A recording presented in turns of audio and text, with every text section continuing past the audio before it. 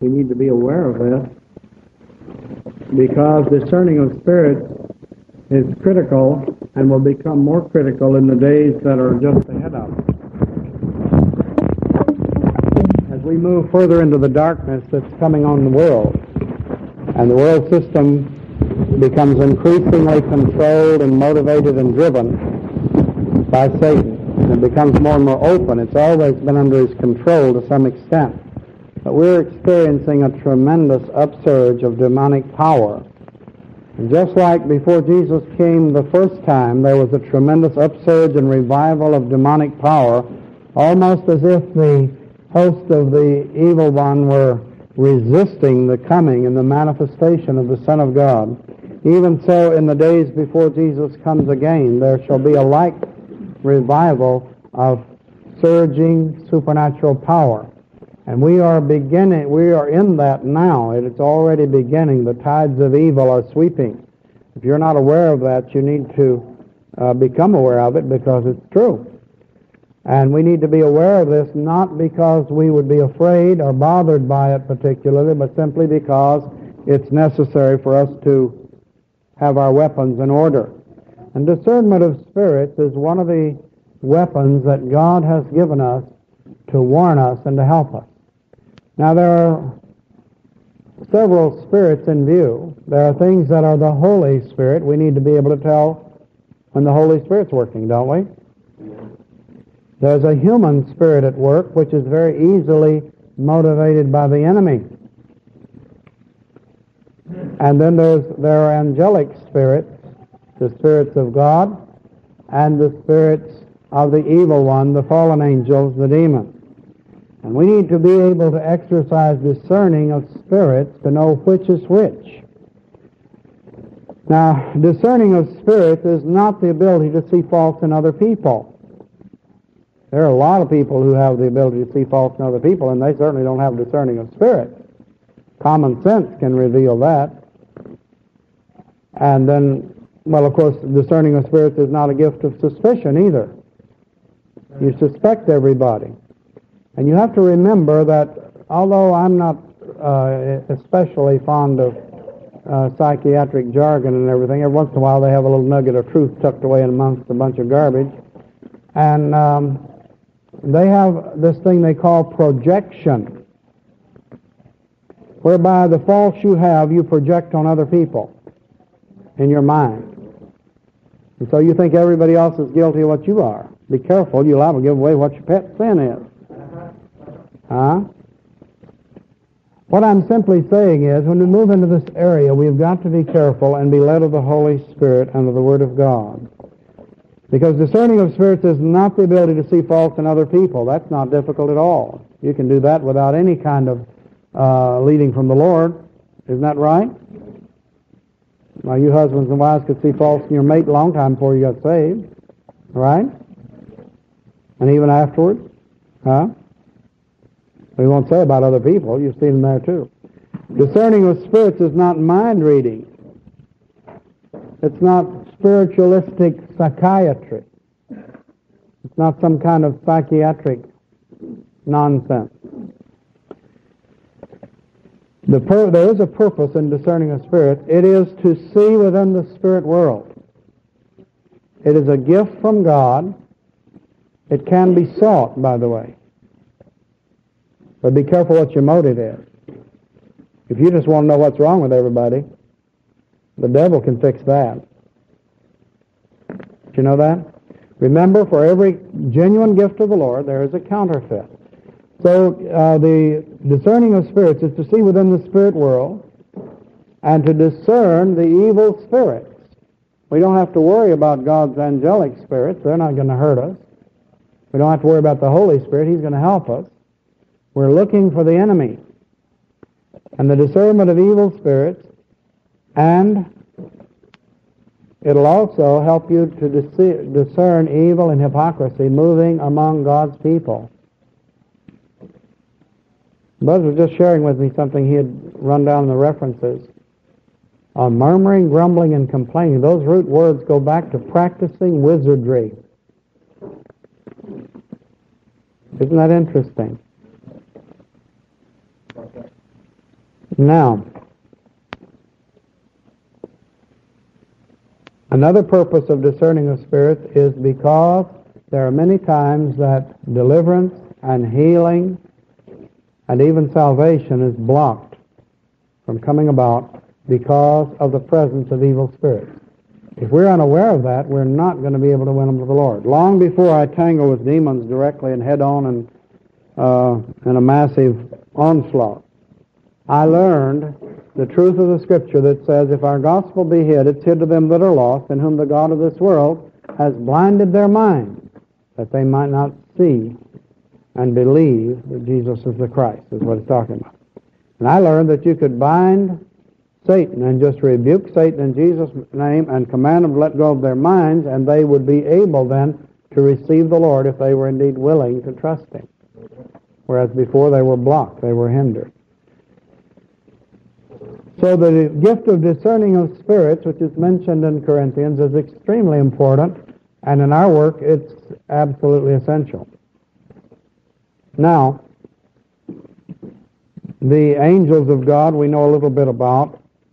In Revelation 12:4, we find out the angels of God outnumber the angels of the devil 2-1. And however many millions or billions of angels there are in Satan's army, there's twice that many in God's army. That's nice. That gives us a 2-for-1 majority. That's very comfortable. Also, angels commissioned of God have a great deal more power than those commissioned by Satan. Now, they don't like for you to tell this, but I mean, the angels sent by God have a great deal more power. It only took 2 angels to push the stone away from the tomb when Jesus was resurrected, and every demon, including Satan, were trying to bind that thing in place.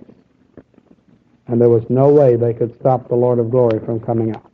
And only 2 angels. I was told this by a demon. And he wept and cried. He thought it was terrible that there was only 2 who moved that stone. And all the rest were opposing it unsuccessfully. This gives you an idea of how much chance the devil has to win. He's outgunned, he's outmanned, he's outnumbered by God on every hand.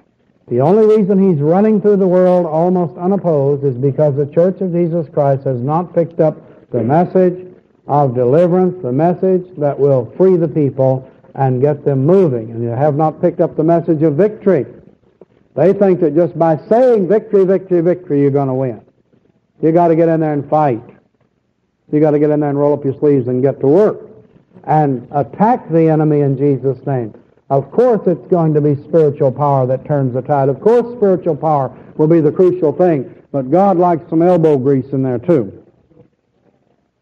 Why else would He have bothered to have Israel have an army when it marched into the land? Why have an army at all if God's going to do everything without anything? No, they had armed men and they fought. And they won by spiritual power, but they also applied physical force. They got into the battle. I'm glad, too, because, you know, it would be nice to sit back and watch everything fold, but it might get a little boring after a while. But God throws us into the battle and says there's something you can do. Now, of course, in Hebrews 1:7 and 1:14, we find He makes His angels to be spirits, ministering spirits to them that are the heirs of salvation. That's us. And so we have the right to call the angels of God. In Psalm 34:7, it talks about the angel of the Lord encampeth round about those that fear Him. That's kind of nice, too. I mean, to have the guards on, you know, the angel of the Lord encamping round about you. That means the enemy is not going to be able to take you by surprise.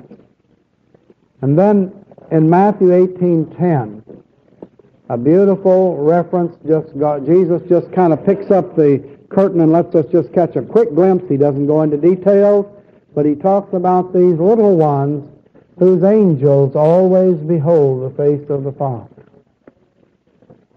Guardian angel assigned to people, to children, and to believers. Now, in working with the enemy, we have learned that though you have at least one guardian angel,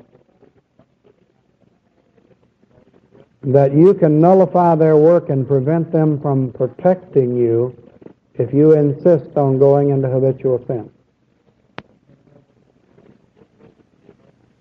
But the guardian angels are the ones who intervene and protect you and me when we're following the Lord. We make foolish mistakes, we make stupid mistakes, and they intervene to help us. But if we deliberately and cold-bloodedly set out on a course to defy and to disregard what God has said, then they are there, but they cannot protect us from the consequences. The guardian angel. In Genesis 24, you find an angel around the tree of life in Eden. Aren't you glad? Had you ever thanked the Lord because He put that cherubim with that flaming sword that went in all directions around that tree? If Adam and Eve had ever gotten to that tree of life and eaten of that, they'd been cursed in those bodies forever and ever. They'd never gotten out of them. There'd never been any new bodies. Did you know that? What a blessing it was that God immediately put the guard around the tree of life so they could not eat of that tree and live in those bodies forever. You know where that tree is now? Anybody know? You'll find it mentioned in the book of Revelation. It's transplanted to heaven. That'd be a good safe place, right? We can eat all we want up there. Tree of life. Amen? We'll have new bodies then. We'll be in better shape to appreciate it too. In 2 Kings 2:9, Elijah said to Elisha, "If you see me when I leave, then you can have what you desire." Which Elisha said, "I want a double portion of the Spirit that rests on you." And so these were people who were dealing with the angelic realm and the spirit realm. And in the 2 Kings 2:15, you'll find out that Elisha became a man of power, because indeed he did persevere. God has a great deal of use for people who stick to the job, who are like a postage stamp. They get the job done by sticking to it. A lot of these people peel off early, and they don't ever get through, and they never see the glory that God has intended, because they get tired. And I'm just tired of waiting. If you get tired of waiting, well, then you're just going to flake off before God really moves and does the work. You've got to stay on the trail, in season. That's when everything is gung-ho, and everybody's happy. And out of season, that's when blech. That's when you don't feel like it, and nobody else feels like it, and everybody's against it. Oh, it's easy to stand up and preach when everybody's saying, "Amen, preach it, brother, hallelujah," and the crowds are pouring in. I'll tell you one thing, if you get up and preach a hard doctrine like "eat my flesh and drink my blood," then all the disciples, they're gone. Had you ever felt sorry for those disciples that day? They had thousands of people. They had their Sunday school enlargement campaign. The crowds were just running out. Everybody was enthusiastic. Everybody was following Jesus. It's the greatest thing that ever was. Hallelujah! And Jesus stood up there and said, "You got to eat my flesh and drink my blood." Come on, honey, let's get the kids and go. I don't understand that. Can you imagine the dismay of Simon Peter, who doubtless was the Sunday school superintendent, as he watched all the happy little pupils marching away? "Lord, what are you doing? We were doing so well, and now everybody's going." I wonder why preachers don't read that passage more. Jesus emptied the crowd. He dumped them deliberately. The disciples looked and said, "Lord, what are you doing? Preach nice things and they'll come. Look, all these wonderful things, the miracles and everything, they're just coming in. And then you turn around and everybody, nobody but us. We got to start all over." Isn't that sad? Jesus dismissed the bread and fish disciples because they wouldn't stick. You know who did stick? 11 who didn't understand what he was doing, and they didn't like it. But they didn't have any place else to go either. So they stuck.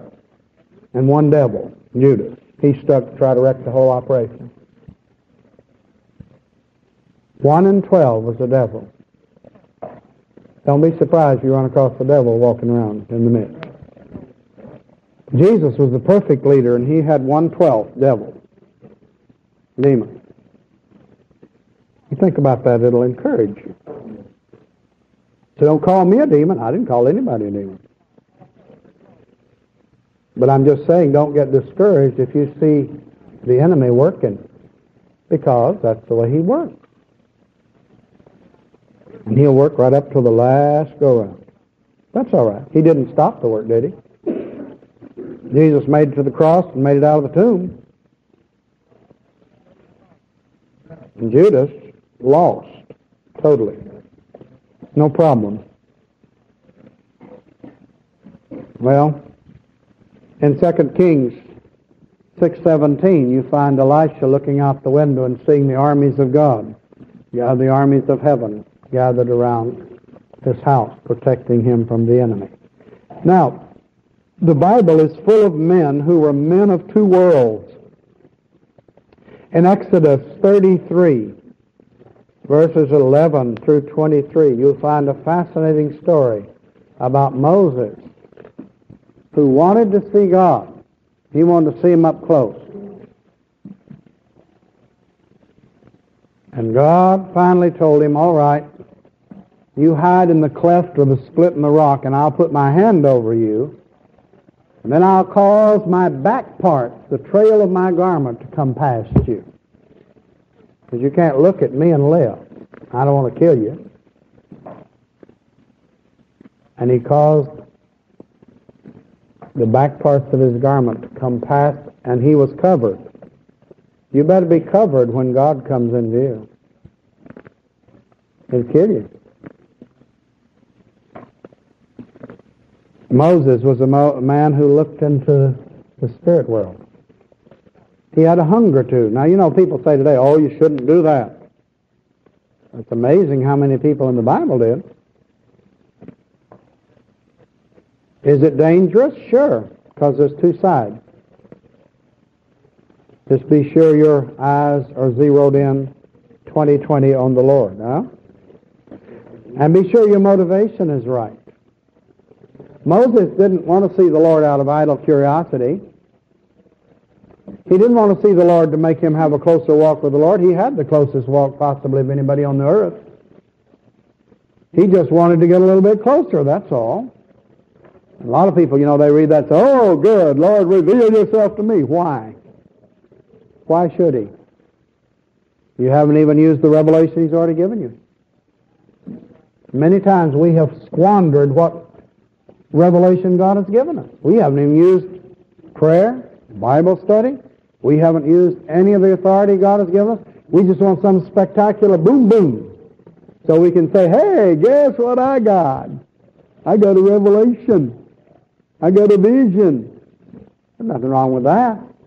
But if that's all you're looking for, you've got wrong motivations. You know the people that God does this with? Usually it's people who are not even looking for it. They're just looking for a close walk with Him. And they're usually about as startled as anybody when it happens. If you want to be an instrument of God filled with power, then get your hands off the glory of God. God says, my glory I'll not share with another. We had a mass deliverance service in Bakersfield, which was the usual. Nice. The enemy was smashed, and that was great. But you know, every time I stand up with that mass deliverance, every time the Lord says, do the mass deliverance service, I always stand in awe, really. Because what happens shouldn't happen.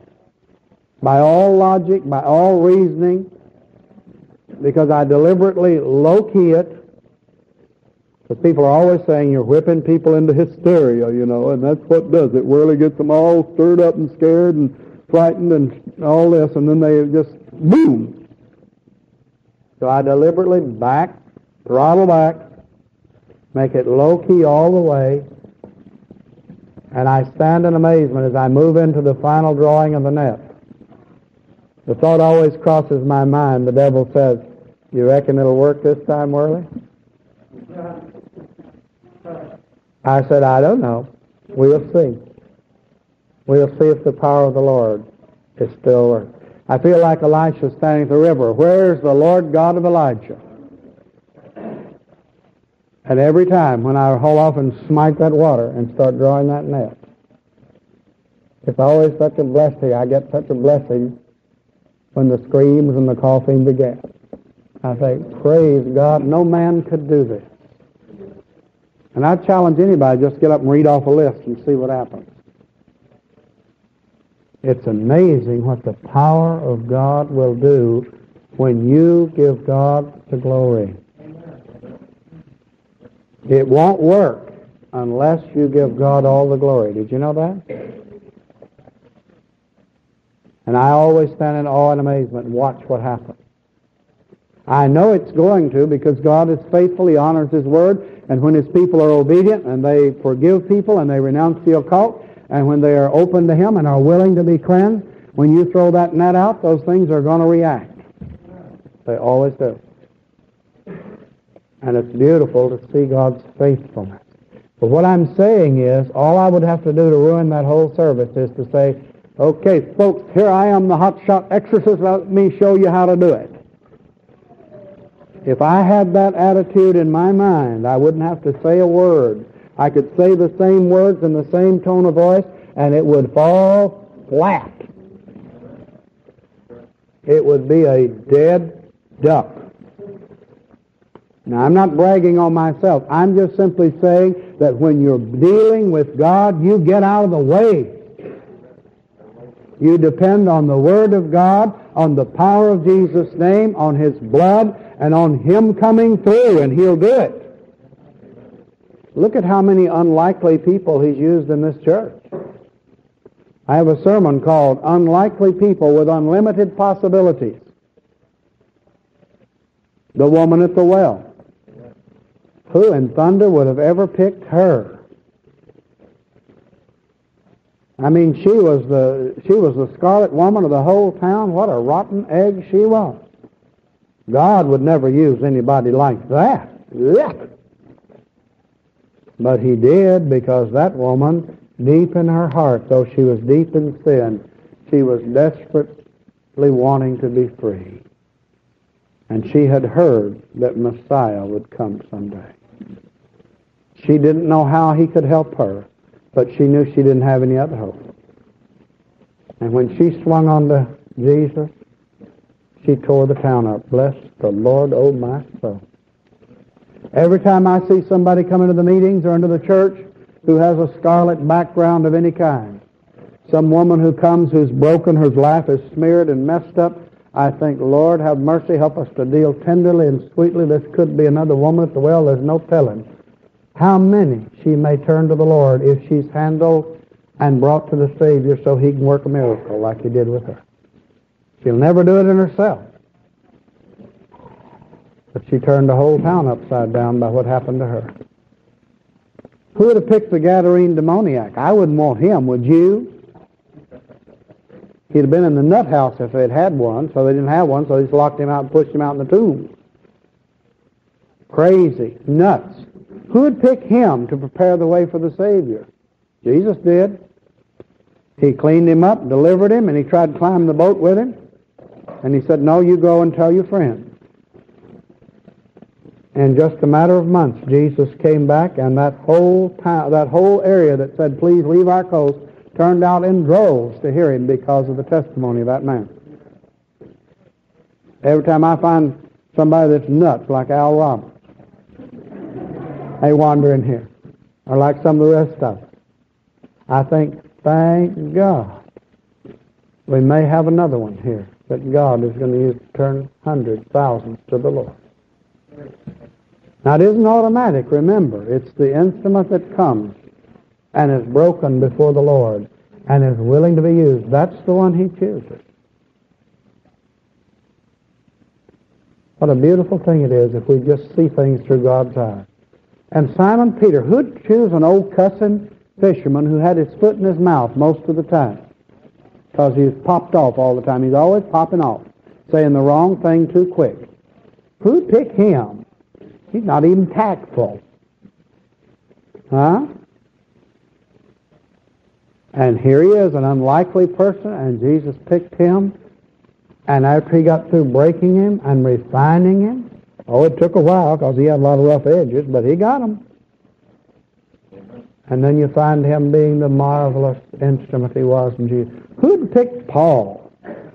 Snotty, hateful, religious, Pharisee, arrogant, stuck up, smart. He was smart and he knew it.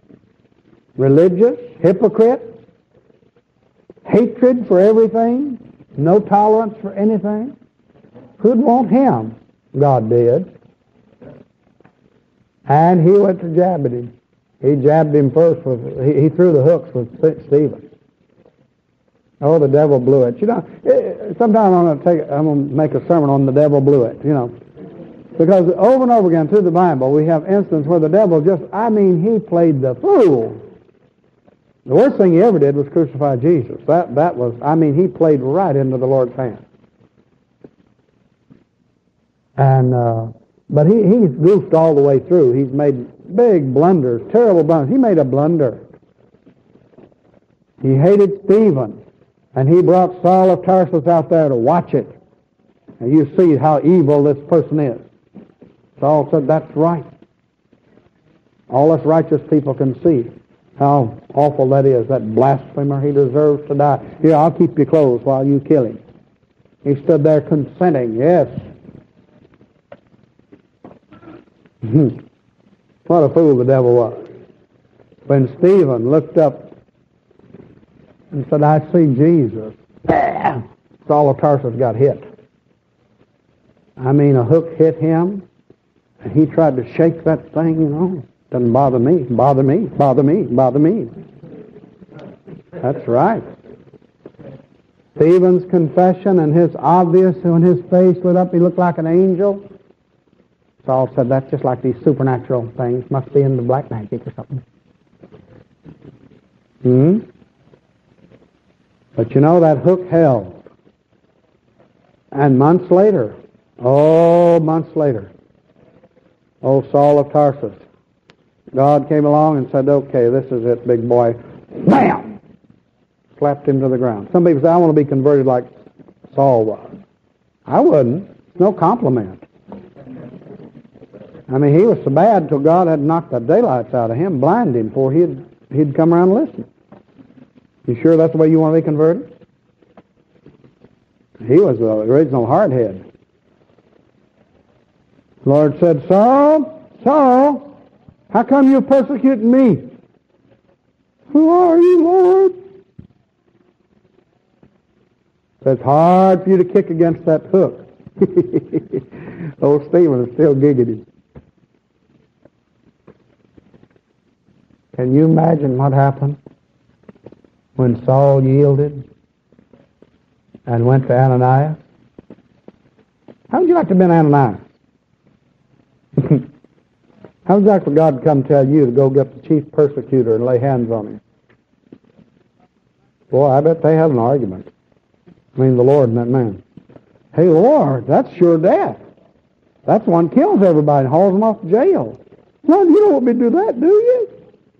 Yep, go lay hands on him. And he did, and the scales fell, and he said, Brother Saul, I'll tell you, Stephen took off and had a glorified spasm all over heaven. That's right. You talk about residuals. Have you ever heard about residuals? Stephen has been drawing off of Saul and his writings all these centuries. Every time somebody gets saved, coming down that Roman road you hear about, you know.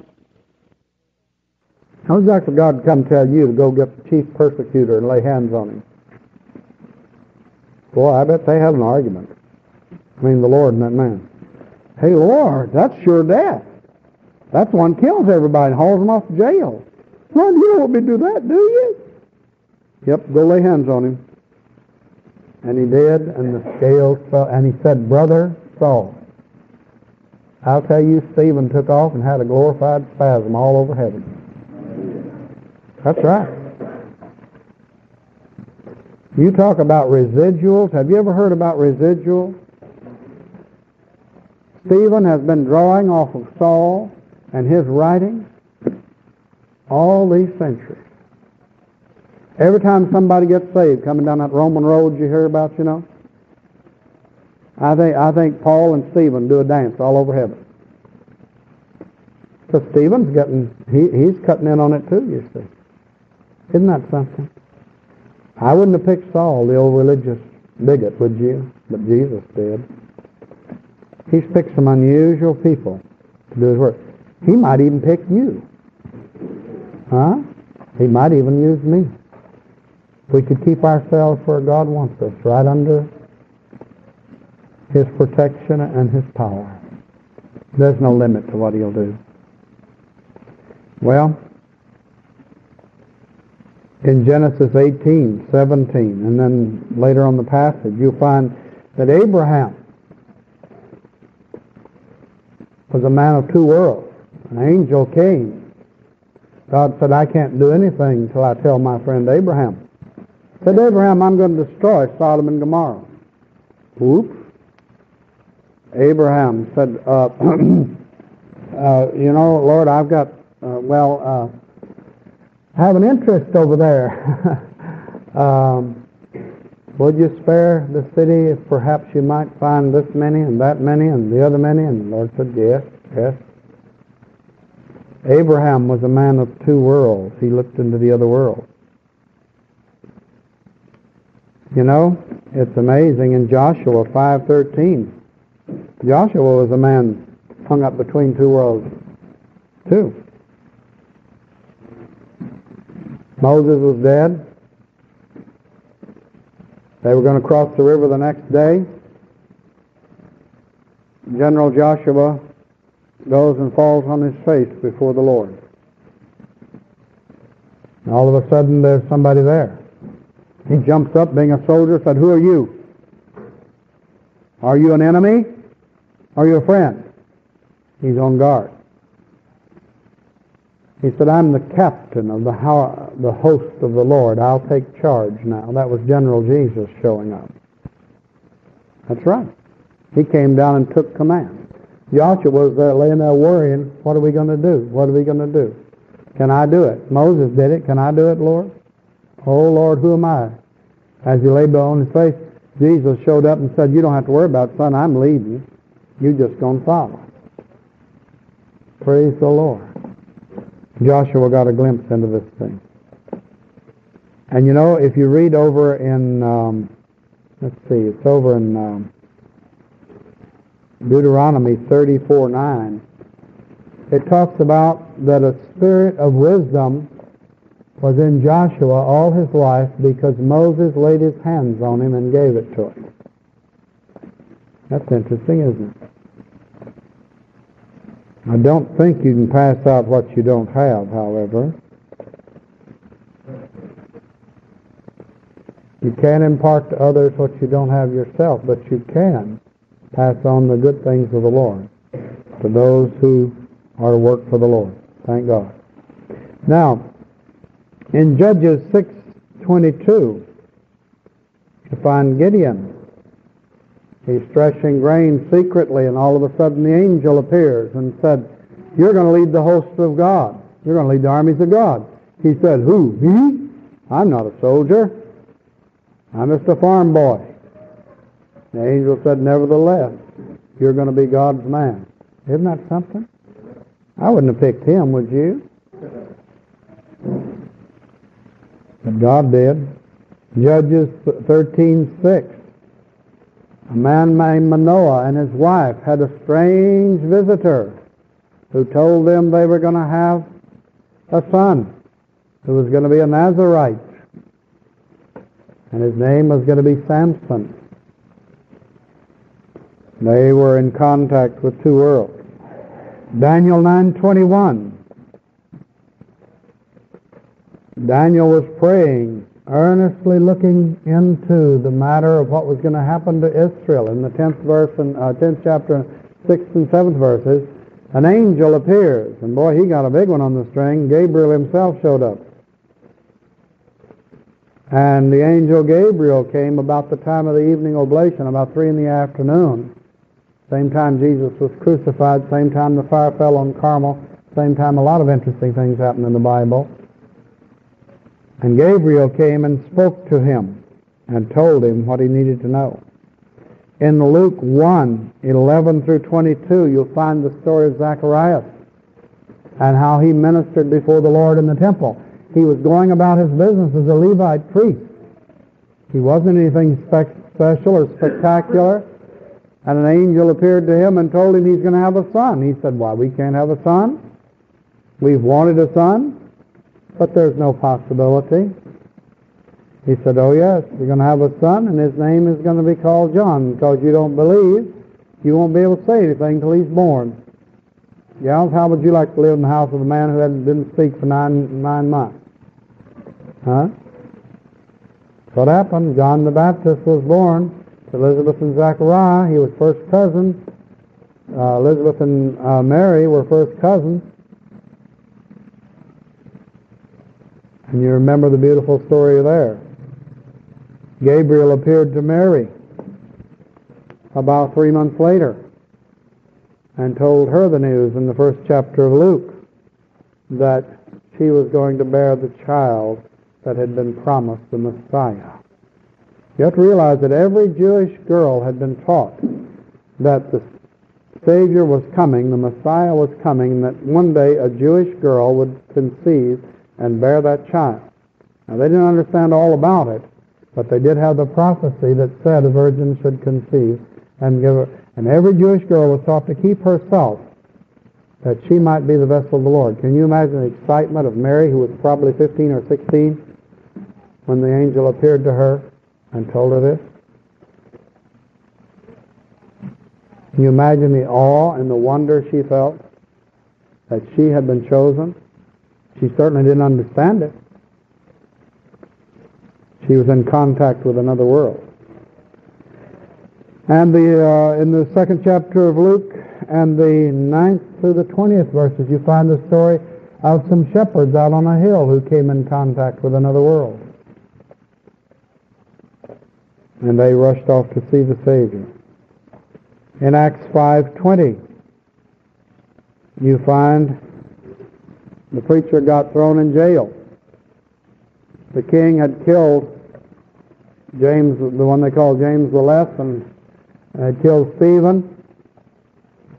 And he thought, well, we're getting along pretty well. We haven't caused a riot. Now we'll get the leader. So he grabbed Peter, threw him in jail, and was planning to kill him.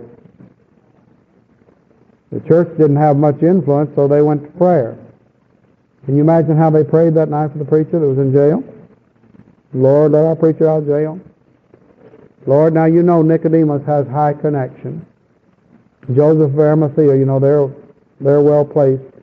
They have connections. Maybe you could use them, Lord, to get into the political leaders. And they did like we did. You know, they tried to help God figure out a way to do it. Did you ever do that? You know, you just figure out how the Lord can do this. You don't want him to get in a bind so he can't do anything. I mean, after all, he might have to work a miracle if you didn't help him figure out some reasonable, logical way to get it done, huh? I can just imagine how they were praying different ways, like you and I would pray, you know. In the natural, we'd think, well, let's see, now how could that be done? Well, it might be done this way or that way, and there's nothing particularly wrong with that, except it was just funny because God just bypassed all of that, and an angel of the Lord came in and smote Peter on the side. Interesting, because when he smote Herod on the side, he was eaten up with worms and died. When he smote Peter on the side, the old preacher said, who? Said, get up, let's go. Peter thought, oh, what a lovely dream. Okay, no problem. The doors swung open. He thought, boy, this is the best dream I've ever had. This is great. They walked out, and then when the cold night air hit him in the face, the angel said, okay, now you can take it from here. I'm going. Peter said, I'm really out. I'm awake. I'm not asleep. Wow! Where does he go? Well, where'd that fanatical bunch likely to gather? Oh, yeah. They'll be over there praying. Those bangs on the gates, remember? The outer courtyard? Bang, bang, bang, bang, bang. Don't tell what time it is. Little girl goes to the door. Rhoda, she looks out through the grate. And she turns, she forgets to open the gate. And she runs back in. He's out there! He's out there! Honey, now hush, hush. You're tired. You're overtired. We're all praying for, he'll be all right. We're praying, honey. You just settle down now. But you know what I'm saying? He's out there. Come on. He's out there. Oh, now, honey, don't get all overwrought. You know, we've all been praying for Peter to be released, and probably tomorrow the Lord will get him out of jail, you know. We're just going to trust the Lord. Bang, bang, bang, bang, bang. And it dawns on them, maybe the kid's telling the truth. Oh, my. In walks Peter and tells them what happened. Isn't that something? Because of contact with another world. I'm calling these things to your attention and to mine because we're going to need to be in touch with the other world through the power of God. Did you know that? And we need to learn how to test and try the spirits to see if they be of God. Now, in Acts 10:6, Cornelius, a Gentile, who'd done everything religious and nice that he knew to do, was praying, and an angel appeared and told him what to do. And he said, there's a man who can help you, send over and get him. He's already seen what God wants him to do. Right now, I'm dealing with him. Isn't that good? God's dealing with Cornelius over here at the same time he's dealing with Peter. He's getting the witness ready. He's getting the receptacle ready. And he brings them all together. And then great and wonderful blessings come. By the way, Peter didn't stop to ask anybody about going over there. We overlooked the fact that he was staying at the house of Simon the tanner. Did you know that was forbidden under Jewish law? A good Jew could not stay in a tanner's house because he dealt with dead bodies. And that was verboten. Peter was staying over there. And when that vision came, and Peter was told what to do,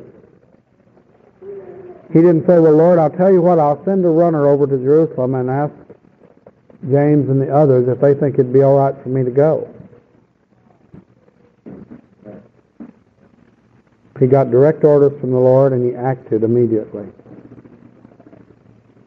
He did the same thing Paul did when the Macedonian vision came, and he said, come over into Macedonia and help us. Have you ever wondered why it was that a man appeared and called to Paul, and when he got there, there was a bunch of women praying? I guess those men were praying to get those women off our backs. They're killing us with all this praying. Praise the Lord. But Paul didn't say, well, I'll have to send a runner over to Jerusalem to see if it's all right with the rest of the disciples, the apostles, if I should go. Baloney. God never has worked his work that way. Friend, that's not in the Scriptures. When God deals directly with his people, he leads them to go. God's people need to be taught how to find God's will, how to try it against the Word of God, how to discern the Spirit, and then to do it no matter whether anybody understands it or not. The work of God is grinding to a halt because it's going through too many channels. We ought to get a lesson from our own government what happens when you send things through channels.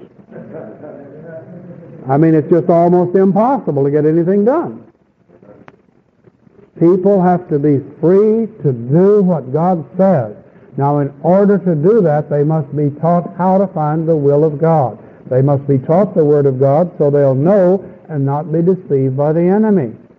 They're going to make mistakes. The people who make no mistakes are doing nothing. If a person makes a mistake, at least he's trying. If he learns from the mistake, it's not wasted. We need to learn what the Spirit is saying to us and through the Scriptures, and we need to learn how to be obedient. And it's beautiful how God will work it out if we'll give him half a chance. Well, quickly, Acts 5:20. Let's see. It's Acts 17, I believe it is. Paul was on the ship, and it was he told the the captain not to sail. It was bad, and he sailed anyway. And an angel came to Paul and told him everybody be all right, just so long as they stay on the ship. And he relayed that message on in 2 Peter 1:16 and 18. It talks about Peter he's remembering being on the Mount of Transfiguration when the voices from his excellent glory spoke down, and they were in contact with the spirit world. Friends, in the days that are coming, we shall increasingly be in contact with the other world. This book will give us guidance. The Holy Spirit who indwells us will give us guidance. We must learn to distinguish. We don't learn this all at once. It'll be a gradual, growing process. But God wants to set His people free. And when the catastrophic judgments of God begin to fall, increasingly we shall have to depend on divine leadership. We will not have any human leadership to call on many times. That's true today even, isn't it? Now that doesn't mean doing your own thing and running wild and all that. All of the other things in the Bible fit neatly under God's program, but God's main program is to loose His people so they can walk under His leadership and be obedient to Him. We'll find our true freedom in being submissive to the Lord. In being submissive to the Lord, we'll not... Will we achieve perfection? Yes, when we get our new body. Will we achieve perfection before that? It is very, very doubtful. Is it worthwhile to move in that direction? Definitely. God always encourages us to move in that direction. Amen? And so you and I need to be moving in the direction God is going. Find out where He's going and get on the train. Amen? And learn and walk with the Lord. If you're here this morning, you've never asked Jesus in your heart, would you like to? Jesus said, behold, I stand at the door and knock. If any man hear my voice and open the door, I will come in. If you've never asked Jesus to come in your heart, or you're not sure that you have, wouldn't you like to ask Him this morning? You could pray something like this: Lord Jesus, if I've never really asked you in my heart before, I'm asking you here and now to come into my heart and save me from all my sins. And if you haven't asked Him before, He'll come in. If He has come in, He'll show you why you're confused. You say, supposing I do all that and nothing happens, I'm still confused. And make your way to the front, tell me or one of the workers, I need to talk to somebody about salvation. And take the Word of God and help you to get grounded on the book that never will fail. That's God's Word. And then you can know for sure. If you're being driven, you're being harassed, you're being tormented by things you can't control, compulsive things that get out of hand, by all means, I would encourage you to seek deliverance from evil spirits. For Jesus said, these signs shall follow those who believe, in my name shall they cast out devils. He didn't give that power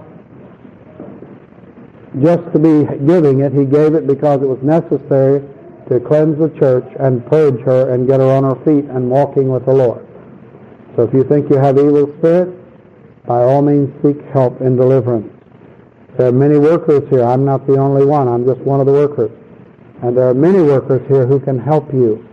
And in our church it's a body ministry, and there will be many workers as well as many who are needing help. So when the invitation begins, there will be a lot of people here. Don't let that throw you. Just come on down, because there are also many workers, and somebody will begin to pray with you almost immediately and seek help for you. If they can't get it, they'll call somebody else in. So you're more likely to get help where you have a whole body moving than you are where you have two or three. And then the Bible also says one of the signs that follows believers is that they shall speak with new tongues. So we make no apology for this. And we would encourage you, if you are a believer and have not received this gift from the Lord, to seek it, to find out about it. And if you want it, you can receive it today.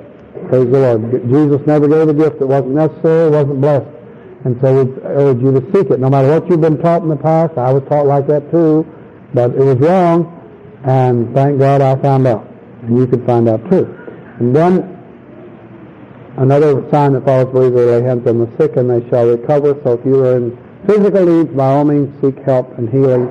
In Jesus' name, God's still in business just like He used to be. By all means seek help today if you need it.